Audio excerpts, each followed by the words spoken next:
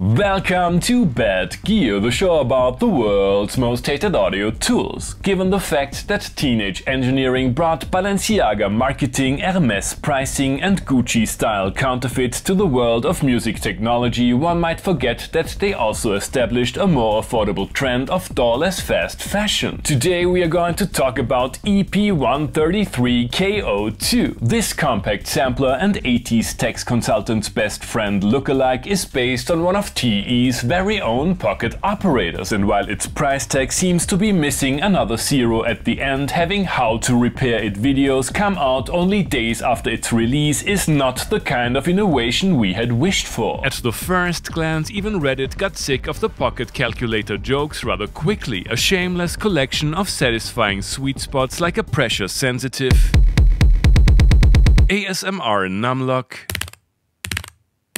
surprisingly usable internal speaker, smooth fader if it works, the most whimsical display since Mr. Game & Watch, and an overall NES meets MPC 60 meets Lego look with a twist of orange. Quite similar to its microscopic predecessor, samples can be played in one shot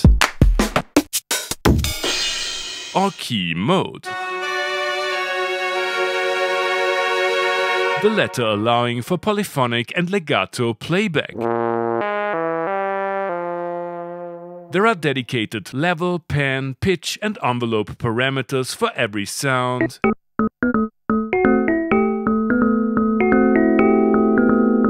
And choke groups are well implemented. Sample selection is old school, and I personally like the stock sounds, which contain punchy drums, well-rounded basses, nice acoustic instruments, and 60s cartoon leftovers. There are 4 independent groups of up to 12 samples that let you craft patterns of up to 99 bars. These patterns can be recorded Diller style or using MPC-like quantization. There's no repeat. Each group holds up to 99 patterns, and a selection of patterns can be committed to a scene for playing arrangements in real time. Sampling from the internal microphone or a line source is convenient, and there are basic sample preparation facilities.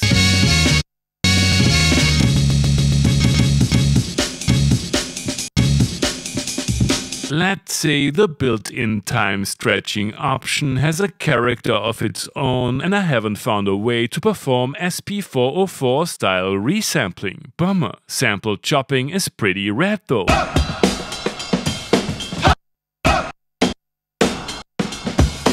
Allows for all kinds of retro sampling tricks, but I'm not cuckoo enough to get something interesting out of the built-in looper.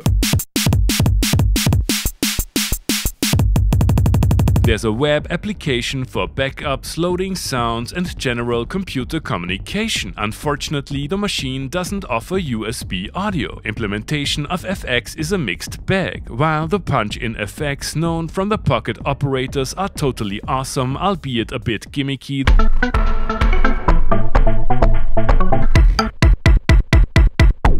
there's only one send FX slot, and the sends are linked to entire groups, so you can't treat sounds individually. The same limitations apply to the built-in filters, which can be assigned to the aforementioned fader. Speaking of, yes, fader gate is a thing. This particular unit works flawlessly though. Fader moves can be recorded.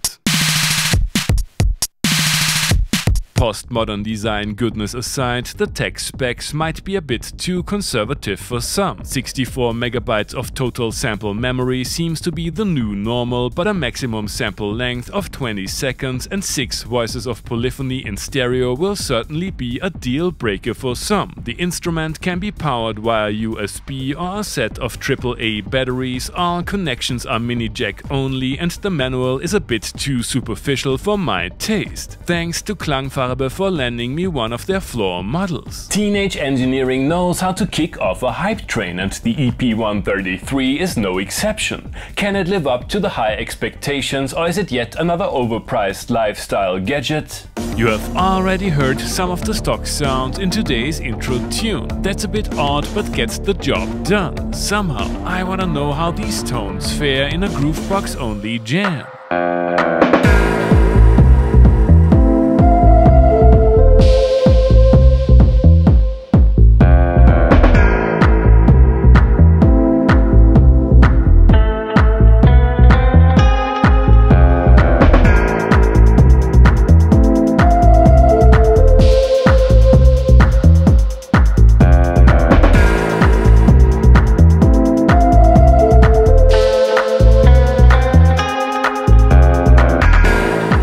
It's a tough one. While track building itself is easy, it took me a while to get used to the pattern and scene management of the instrument. I definitely hit the bus compressor a little too hard. Having only one Send FX is quite a limitation. Let's add a few other toys for increased spatial depth, higher polyphony count and flawless hipster flair.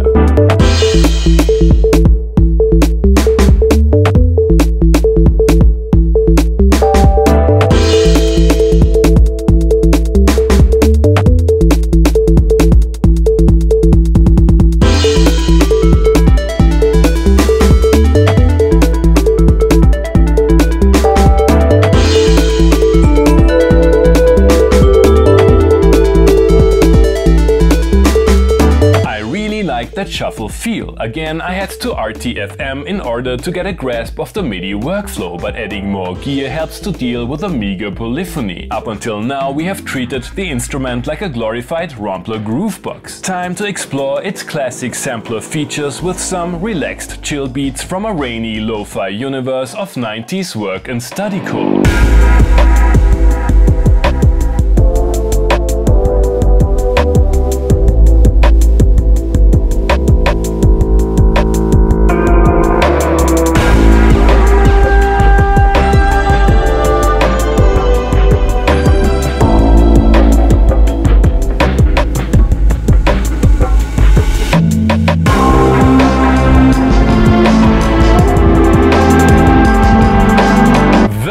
Frequent viewers of this show will know that I'm not a Teenage Engineering disciple, but I have to admit that K.O. is a respectable doorless centerpiece with great sound quality and an interesting set of features. Sure, the bureaucratic workflow in combination with ridiculous technical limitations won't be to everyone's taste, and I'd be hesitant to use the machine in a live performance given the much discussed build quality issues, but I found it to be an inspiring track starter and fun toy in the best sense of the word. I was asking myself if there is any obsolete technology TE hasn't used as a blueprint for their product designs. An old Casio? Check. Drug tests? Check. A gang of murder dolls? Check. And of course, pocket calculators in all colors and sizes. How about a proper 80s analog synth keyboard? Thanks for watching and see you next time.